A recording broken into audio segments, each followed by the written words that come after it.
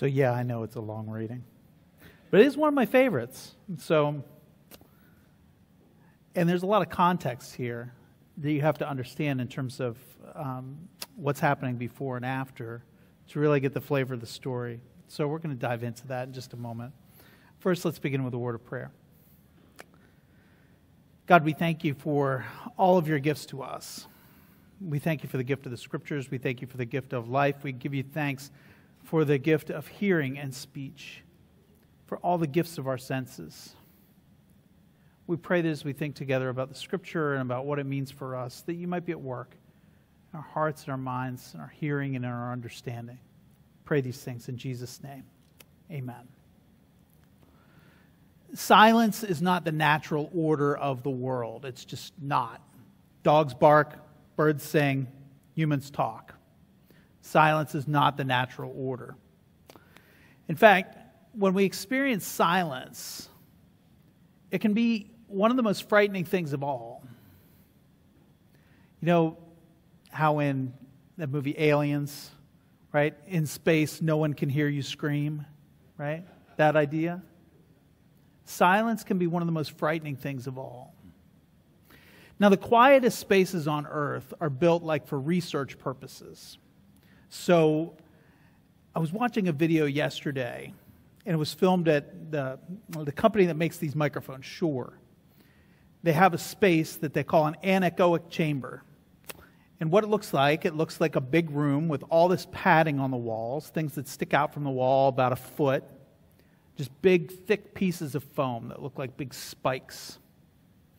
And when people are standing in that room, you can't hear the outside world, and everything you say is captured completely in those walls.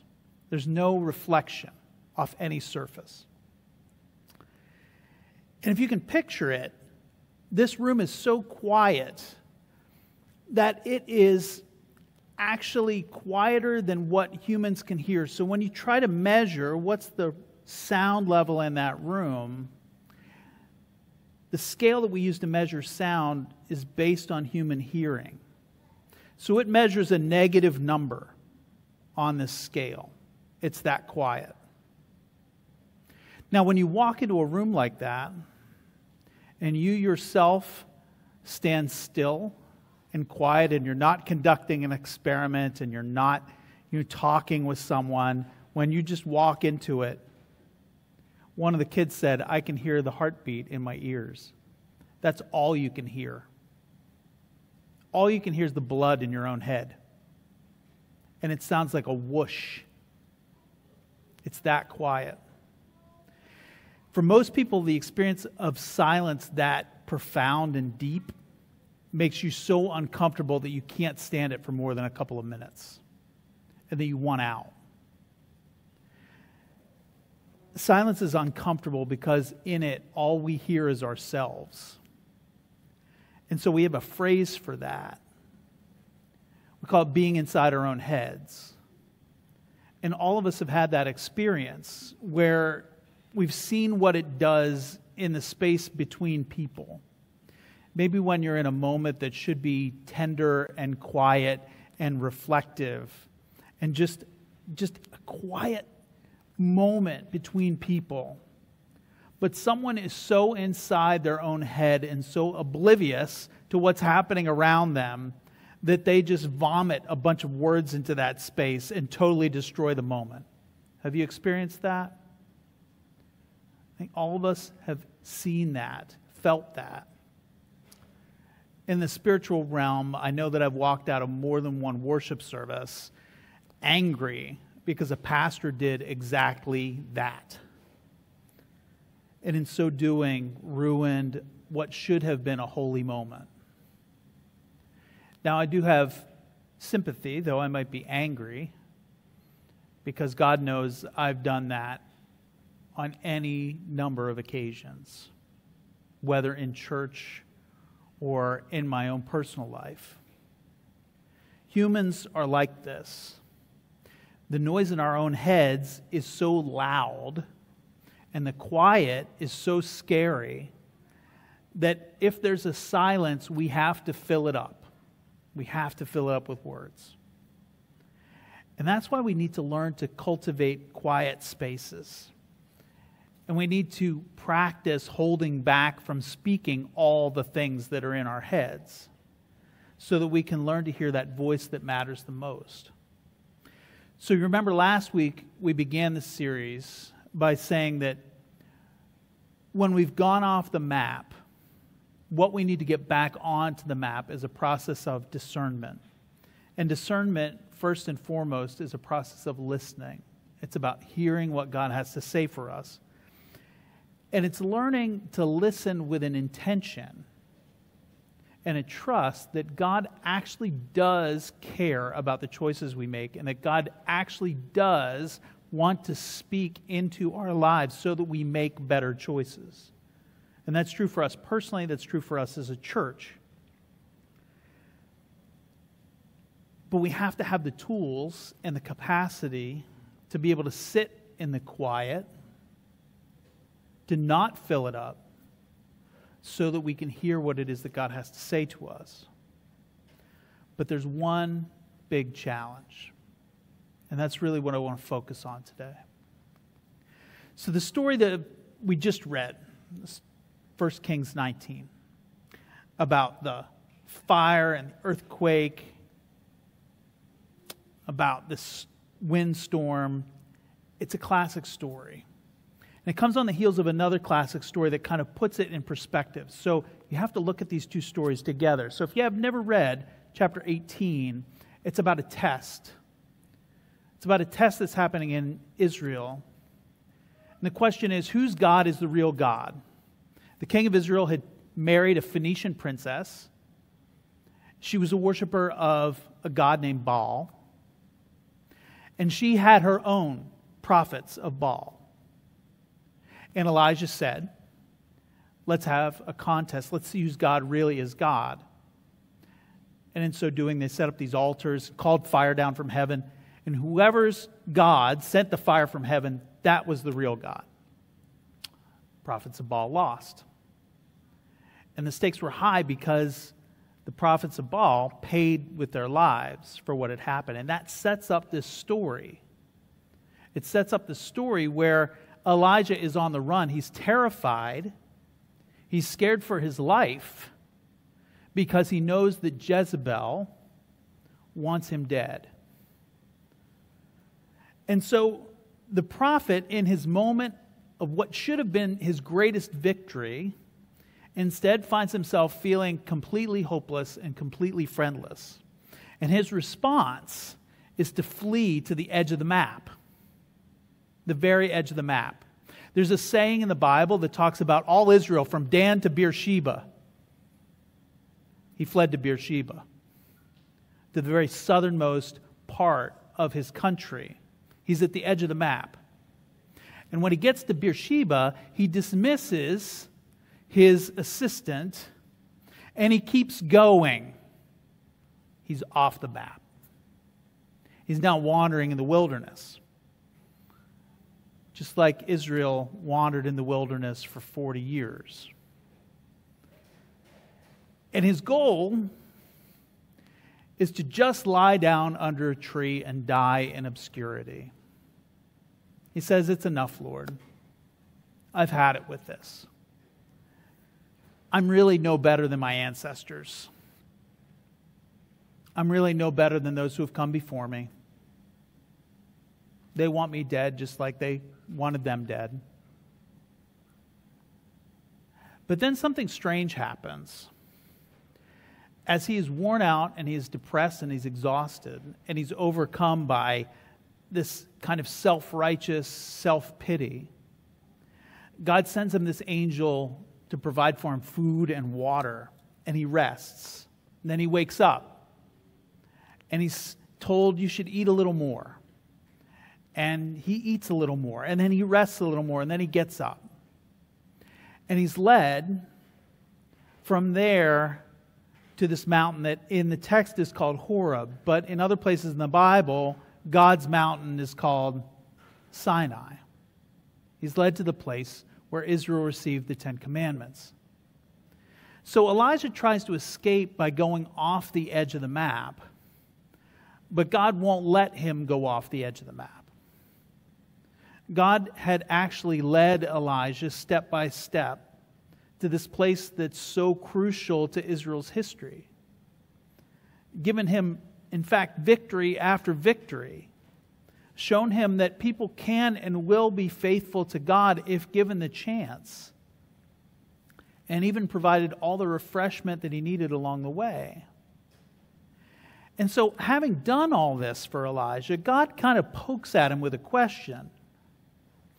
He says, "Why are you here, Elijah?" And I hear this as kind of a gentle, kind of reflective question. Elijah, take a moment. How'd you get here? What happened in your life that brought you to this point? Can you tell me?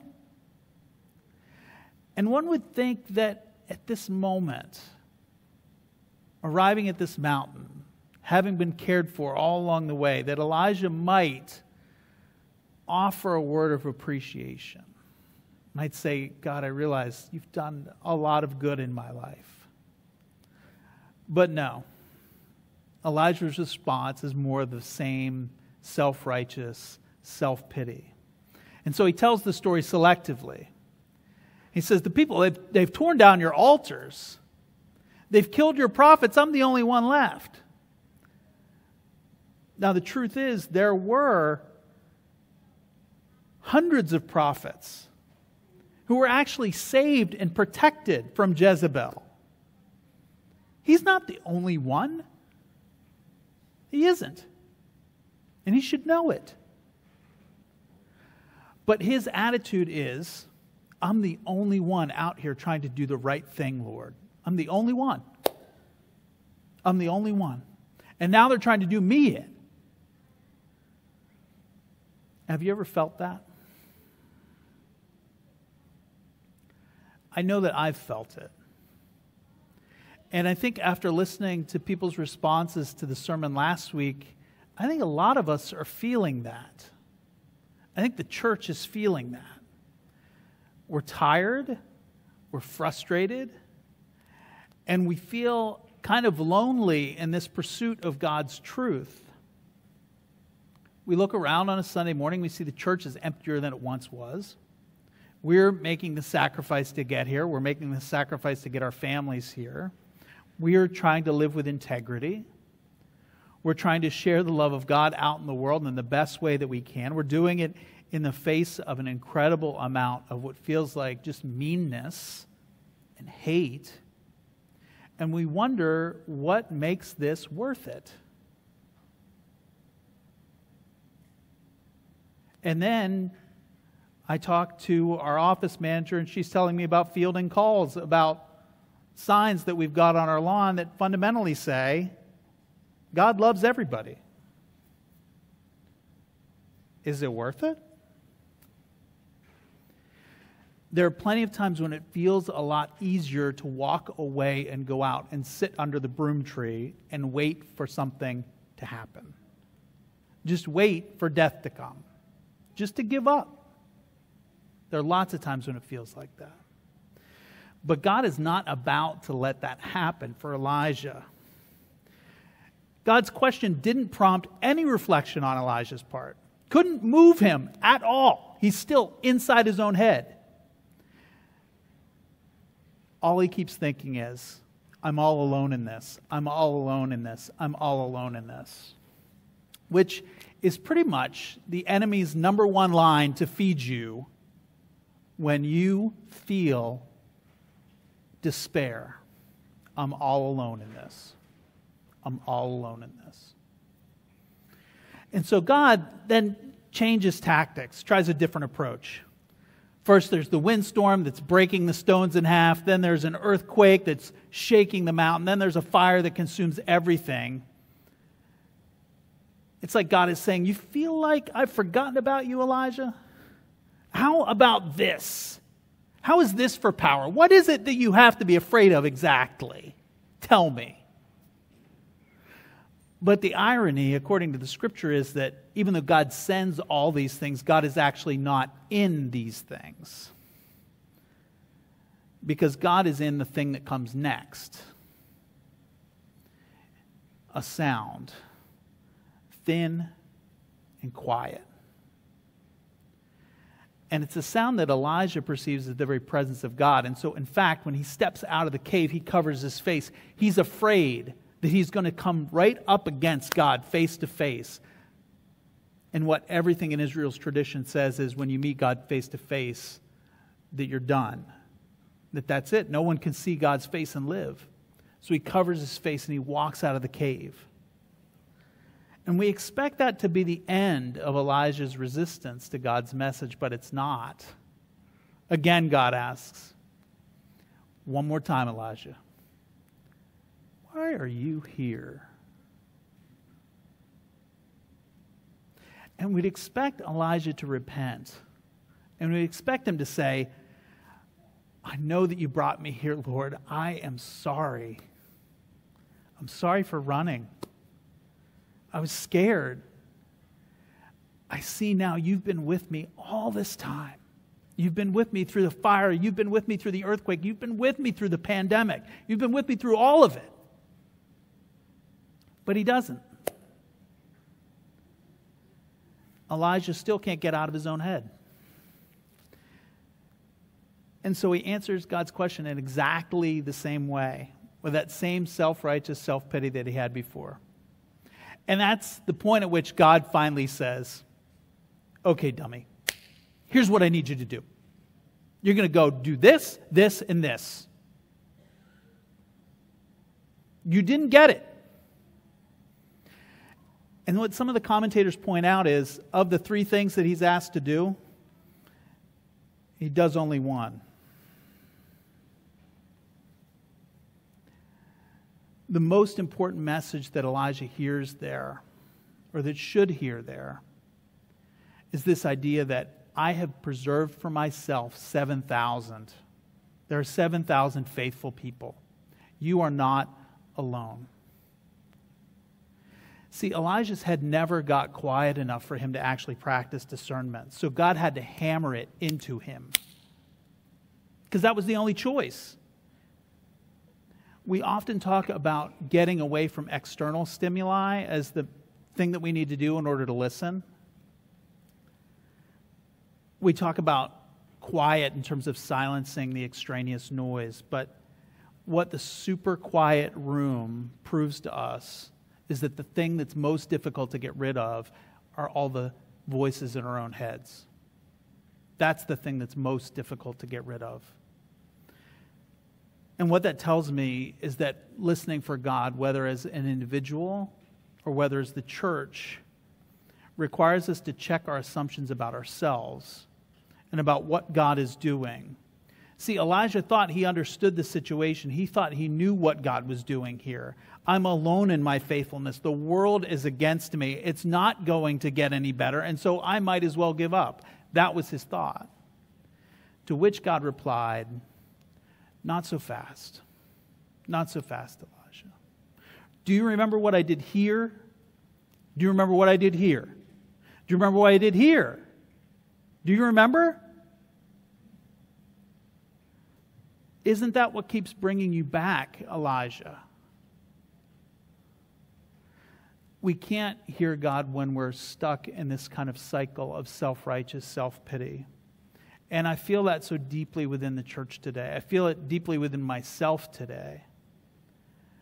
We have trouble hearing God when we can't get out of our own heads. And when we can't find those places, those silences where God is speaking. Because we spend so much time looking at the tough conditions that we see in the present that we don't spend enough time in the Scriptures to understand what it is God has done in the past and what it is that God intends and promises for us in the future. And we're so disconnected from each other, from the community of faith, that we've lost sight of this collective that would help us to know that we're not alone. So we need the silence to recognize the noise in our own heads. We need the Scriptures to fill that space with something better. And we need the community to remind us that we're not alone when we want to wander out into the desert and give up. Silence is not the natural order of things. But But if we want to get out of our own heads long enough to hear the voice of God, we need it. So we can't be afraid of the silence. We need to embrace it. We need to make the choice to listen. Let's pray together. God, we thank you for your work in our hearts. We thank you for your work in our lives. And we know that so often we feel like we are out here trying to live this life alone. God, when we feel that way, remind us that that's not about you, that's about us. That's not about what you're not doing in the world. That's about the ways in which we failed to see what you're doing in the world. Remind us that there is hope for us. Remind us that you continue to walk with us, that you continue to lead us, that you continue to guide us. Lead us into those quiet spaces where we can hear your voice. Lead us into the scriptures where we can understand and embrace anew your promises. And lead us into the community in which we can find strength to carry on. We pray these things in Jesus' name. Amen.